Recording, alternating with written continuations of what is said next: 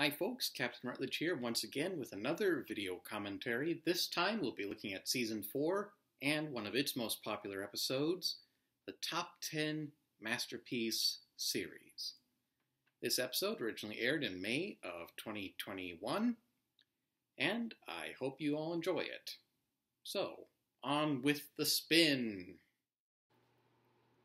I'll just say right now that Season 4 was probably one of my favorite seasons of This Is Public Broadcasting to produce. Also, we had a new intro for this season where it's sort of me watching PBS down through the ages wearing the stereotypical clothing like you see right there. And here I am in black tie to celebrate Masterpiece on PBS. I sort of planned this episode to be in conjunction with the 50th anniversary of Masterpiece on PBS. And to my complete surprise, it has become one of the most viewed episodes of Season 4 of This Is Public Broadcasting, and I think it only ranks behind my Worst Arthur episodes list as one of the most viewed episodes. Anyhow, the start of this episode, I go in depth into the history of Masterpiece on PBS, taking most of my information from David Stewart's The PBS Companion. Like most origins of shows, the production does not go very smoothly, to say the least. However, they did manage to find their own staying power on WGBH Boston, despite whatever WNET New York would have to say about it. And they're still running today, so that must say something. And of course here we have Alistair Cook doing an introduction of Poldark. Anyhow, when compiling this top 10 list, I decided to go for my personal preference of what shows I enjoyed on Masterpiece and Masterpiece Mystery, along with other top 10 lists on the internet. I took very heavy influence from one of the original top 10s that aired during Masterpiece's, I think it was the 30th anniversary, and I went from there. Some of these I'm very familiar with, some of these shows I have not watched enough of, but I feel that they do have a great bit of staying power when it comes to the world of public television. And the opening segment for each of these top 10 entries comes from, I believe, the 1990s intro to Masterpiece Theater, which shows all of the other great shows that are in it, like Upstairs, Downstairs, there's Jewel in the Crown, I believe, and so on and so forth. But number 10, we have The Jewel in the Crown, based off the Raj Quartet by Paul Scott. Now, I've never really watched all episodes of Jewel in the Crown. I just went through a few episodes in preparation for this list. I knew it was very popular, so I felt I kind of had to include it, and how it portrayed some of the hypocrisies and class struggles during the transitional period of British rule in India to self-rule. I could see this series picking up and following in recent years, however, it might not be for all viewers due to certain scenes of violence, nudity, and often sexual assault, which may be disturbing for a few viewers. One of the ways I decided to add a little pizzazz into this top 10 list would be for each series that I would do a costume change. This particular one was a seersucker suit to fit in with the Indian subclimate, and waving my straw hat as a bit of a fan. Again, all of these clothes that I am wearing were part of my wardrobe at the time, and I do wear them on occasion. Anyhow, we see Merrick here, who is probably one of the more principal characters of the rotating cast in Jewel in the Crown. He's a tough character to like, to say the least. However, you can understand his motives and his actions based off where he came from and what he aspires to be. Essentially, he's a very human character. However, the way he acts towards others is what makes him a very despicable person. But the cinematography of the series is excellent for the time that it was made, so if you really want to get into Indian history in the 20th century, I do recommend watching A Jewel in the Crown. As much as you can. Some parts are a bit rough, but once you get through it, you'll feel a lot better for watching it. Maybe I ought to watch a bit more of it as well. And for India's tomorrow. Yeah, moving on to the number 9 spot, we come along to Inspector Morse. Endeavor Morse, one of the most popular modern detective series on Masterpiece. I've never really watched the original Inspector Morse series. The particular scenes that I'm using for the top 10 list come from the first episode, The Dead of Jericho. It is the episode where Inspector Morse and Sergeant Lewis meet for the first time, and how they sort of mesh together as a crime-solving unit. My outfit in this bit is my favorite gray suit with a regular tie, sort of similar to what Sergeant Lewis would have worn on a daily basis. On the subject, there were a number of spin-offs to Inspector Morse that I am more familiar with, such as Inspector Lewis, where Sergeant Lewis gets upgraded to the rank of inspector and solves crimes, as well as the prequel series Endeavor, which focuses on Inspector Morse as a young detective. A lot of critics have cited Inspector Morse as being one of the best British crime dramas in a long time, and I can kind of see the appeal. Inspector Morse in the series is a very relatable person, a very human, fallible detective who often gets things wrong but does his best to hunt down his man with the help of Sergeant Lewis. Another good aspect of the series was the class differences between both Morse and Lewis. Morse being more upper class, while Lewis is a working man and a family man. But both of them work together, and there is a very great on-screen chemistry between both John Thaw and Kevin Whatley as the characters of Morse and Lewis. It could be worth a watch. Yeah. Anyhow, number 8, we come along to I, Claudius. This is another one that I'm not very familiar with, but I did watch a few episodes in preparation for the list again. It's essentially the retelling of Roman history from the rise of the Roman Empire under Caesar Augustus until the eventual death of Claudius at the hands of his mad stepson, who would become the Emperor Nero.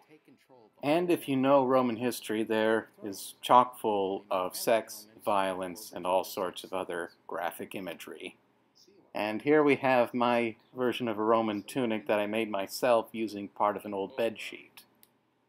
It's not something that I wear on a regular basis, but if you remember watching my Time Warp Trio video, you'll see that I donned it once again when I came back from accidentally causing Vercingetorix to lose against Julius Caesar in battle. Time travel, you can't beat it. It is absolutely amazing, all of the amazing dramatic actors and royalty of British stage that they got together to create this story, originally told by Robert Graves. I doubt that there will be another star-studded cast like it ever again, but in the off chance it might work. But the makeup, again, it can be a little distracting. But it was the 70s and 80s, so you could kind of give it leeway.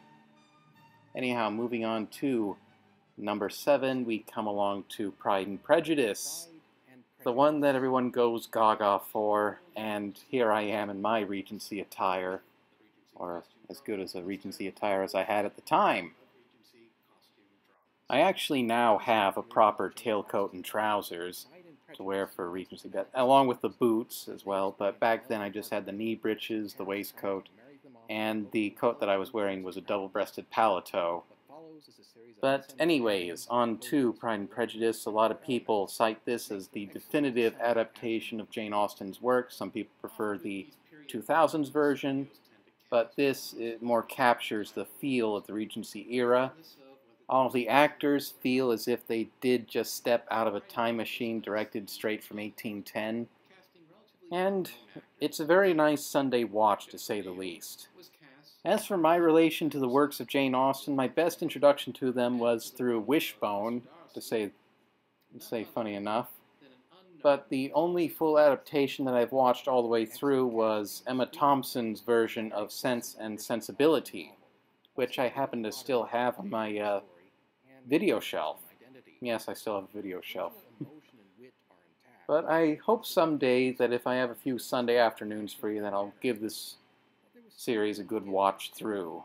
And here we come up to sexy Mr. Darcy. Stupid sexy Darcy.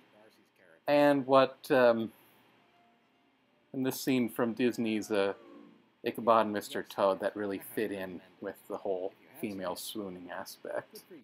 I imagine that Colin Firth still receives work just because of his role in this amazing adaptation of Sense and Sensibility. If you will thank me, let it be for yourself alone. But number 6 that we come on to is, of course, Agatha Christie's... Oh! I only just realized the mistake with the number 10 there. But anyways, Agatha Christie's Poirot. I must apologize for that. Anyhow, Poirot. I started watching Poirot when I was a teenager, and it really grew on me how Poirot uses psychology to deduce criminals like that. And here I am, dressed in a style similar to Captain Arthur Hastings, Poirot's best friend and business partner. In fact, I think I got that tweed overcoat from Etsy, and I still have it today, and I still wear it, probably inspired by the coat that Hugh Fraser wore during his time as Captain Hastings. Speaking of which, here's Captain Hastings right now. Anyhow, later on, I started watching the original 1990s episodes of Poirot on PBS when they were brought in by American Public Television, and they're a great Sunday watch, to say the least. Very enthralling, excellent short mysteries, and even the movies like Murder on the Orient Express or Murder in Mesopotamia are absolute gems of mystery programming. Not that any other ones fail in comparison, but David Suchet effectively encapsulated the character of Hercule Poirot, and all the other actors and writers did their best to not undersell Poirot's side characters like Hastings, Miss Lemon, or Inspector Japp. Without them, Poirot would never be able to solve a single case, to say the least. And what do you know? I got the number correct for this one. Of course, this is a double for Poldark, the 1970s version and the 2010s, and I'm dressed up as best as I can for 1790s in a dark coat and brown waistcoat. I think it works pretty well for the period. Anyhow, the 1970s Poirot I watched after watching the first season of the original Poirot. They're both excellent series. The 1970s Poirot had the benefit of course, the author Winston Graham present to consult on the stories for the screenplays on television. In fact, Winston Graham had to write another 3 novels to wrap up the original plot that he put together in the first 4 Poldark novels. And then came the few sequel novels that the BBC attempted to adapt for television, but nothing came of it.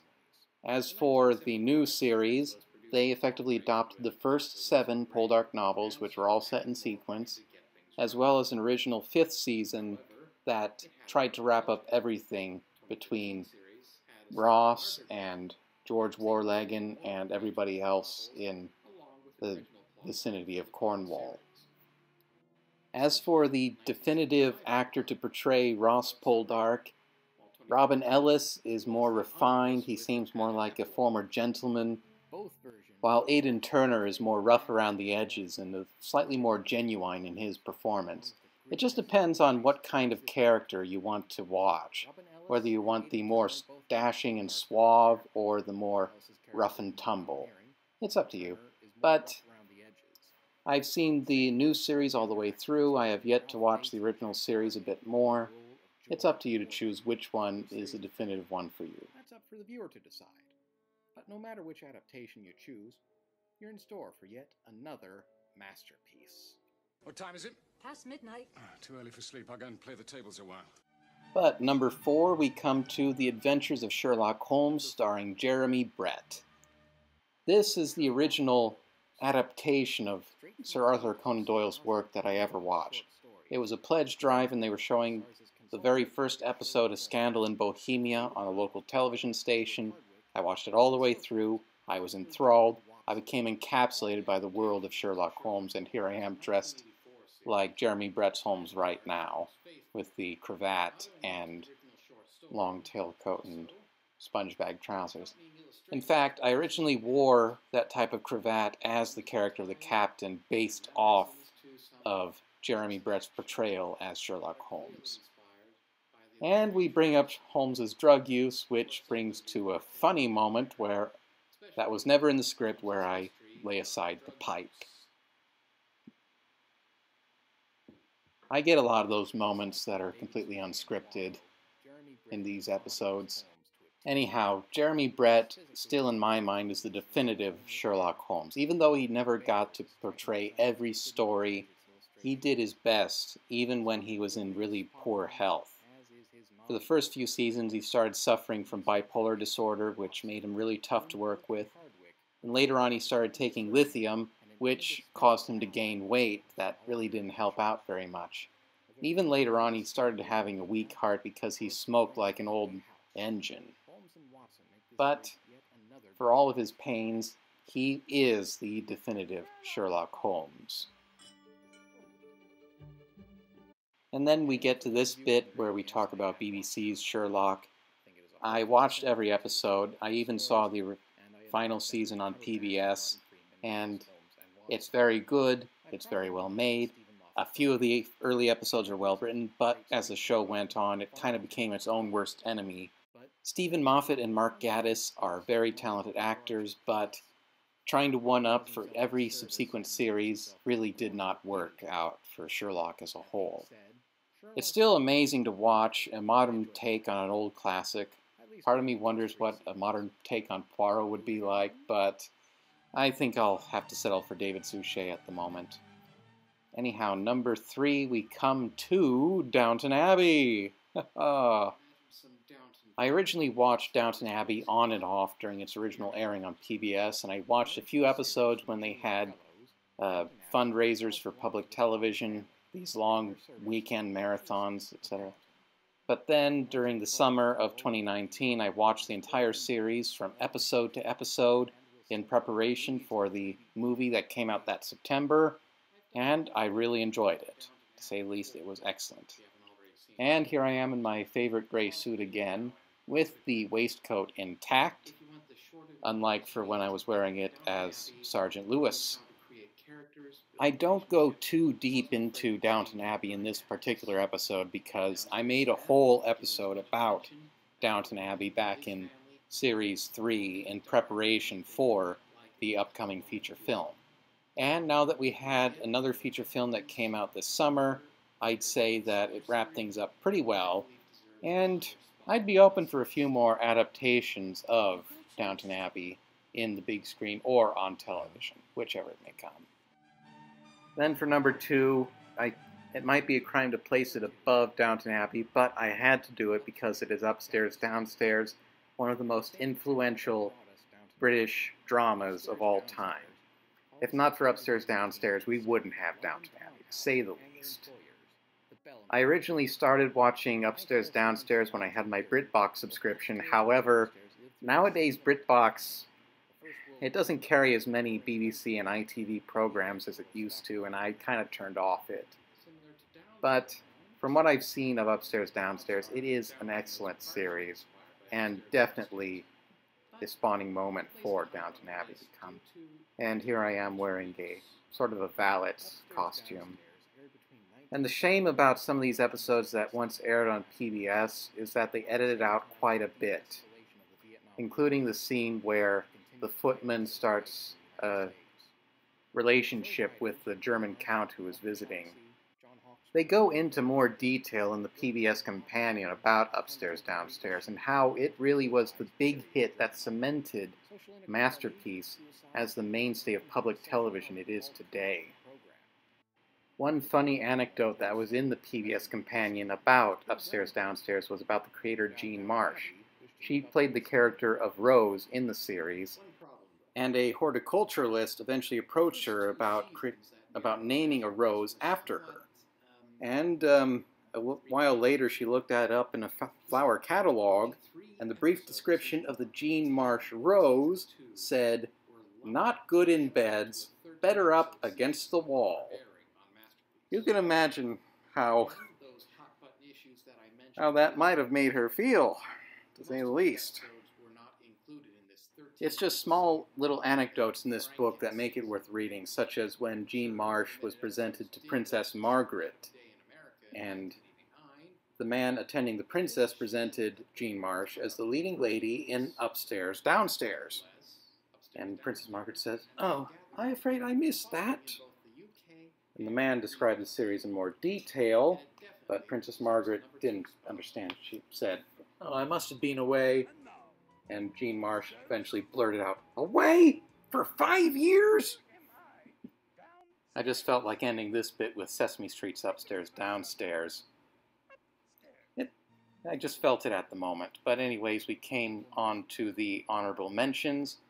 Sharp, I really want to do a small tidbit about a single episode of Sharp eventually in the future. Victoria, I watched it all the way through. It was absolutely wonderful. A great look at the life of one of Britain's most famous queens, Agatha Christie's Marple, similar to Poirot, and I kind of feel guilty about not including it on the list proper. Then All Creatures Great and Small is probably going to be Masterpiece's next great hit. And now we come to number 1, which I had to make Jeeves and Wooster. I could not do any other. I would not allow it.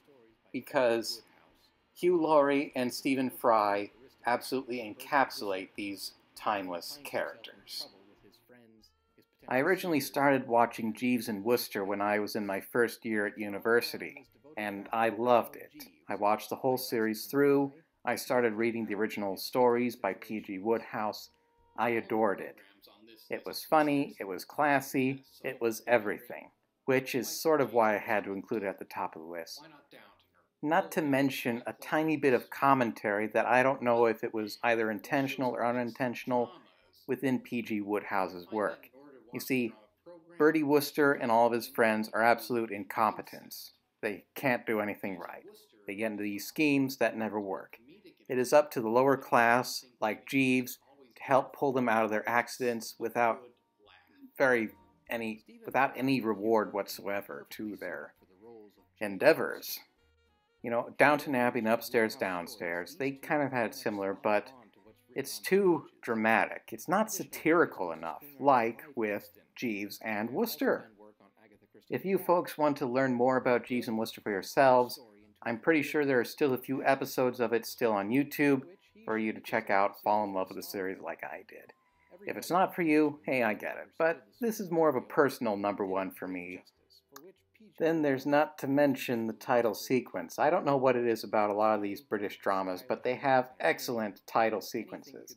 Jeeves and Wooster has the classic art moderne approach and the jazz music.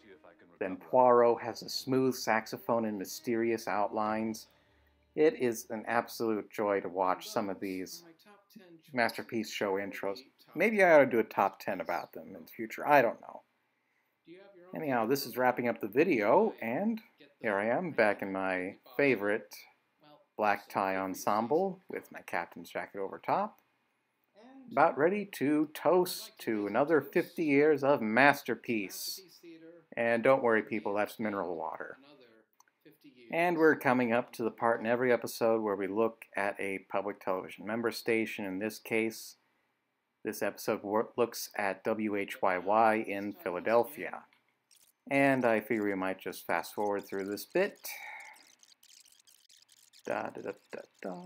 Forwards, forwards, forwards, and here we go. Back to me. In summary, I had a fun time making this top 10 list of Masterpiece episodes. It was fun to make, it was fun to watch, it was fun to perform. It was just a whole barrel of monkeys. And recent days, I'm surprised about how many people come and watch this video. I figure most people are into my PBS Kids related content, but surprises happen on YouTube. Some of them pleasant, some of them not so much, but here we all are. Thank you for watching another of these commentaries. I hope you tune in for the final one, which will be covering an episode from Season 5 to round it all out.